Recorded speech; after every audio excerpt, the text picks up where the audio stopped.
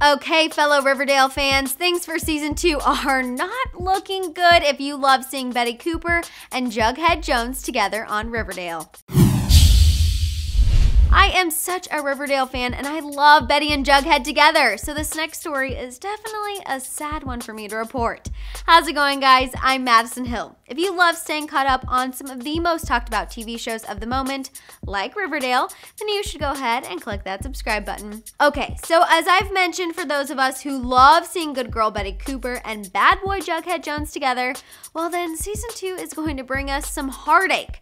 Riverdale's showrunner recently spilled some deets on season 2 during an interview with TV Line, and things for Bughead, that's the relationship name for Betty and Jughead, don't look good. He said, quote, "It's almost like every force in the universe is out to pry Bughead apart."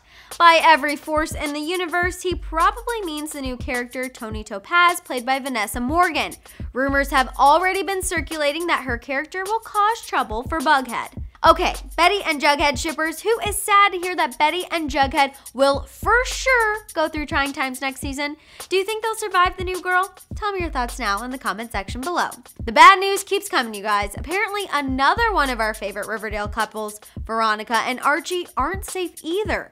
The showrunner revealed, quote, "There are going to be problems coming in multiple different directions, besieging both of our couples." Apparently, another new character comes to town by the name of Nick St. Clair. Nick is one of Veronica's older party-loving friends and will cause some problems between Veronica and Archie. We have exactly 1 month until Riverdale Season 2 premieres, so it looks like it's time to start prepping our hearts for some pretty heartbreaking stuff in regards to our favorite Riverdale couples.